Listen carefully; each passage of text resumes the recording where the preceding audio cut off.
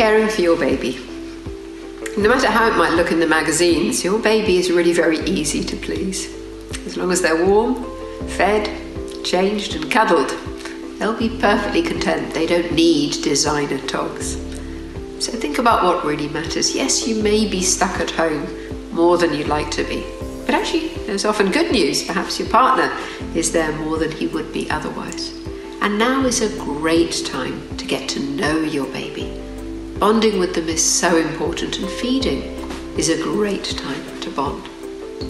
There's no need to bath your baby regularly in the first few days. You can top and tail them.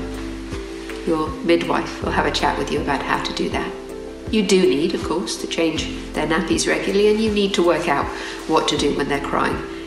Babies' cries are very well designed to get us going, but actually there are all sorts of reasons for crying. Women who tell you that they know exactly what their baby's crying are possibly imagining it.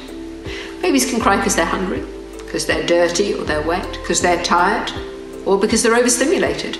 They can cry because they want to cuddle. They can cry because they're windy. They can cry because they're hot, because they're cold, because they're bored, or because they have colic.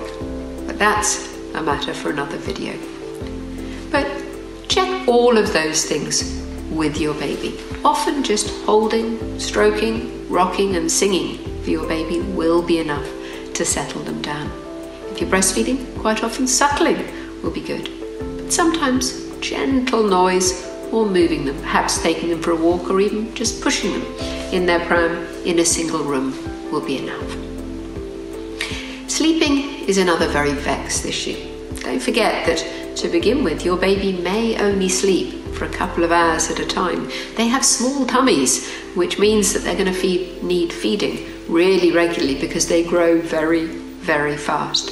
But it should only take a few weeks before they start to get into a routine and start to recognize the difference between day and night. Once that happens, there's lots that you can do. Your baby should be sleeping in the same room as you for the first 6 months. But at night, keep the lights down low, keep your voice quiet, put the baby back to bed once you've changed them or fed them, and don't play with them no matter how tempting.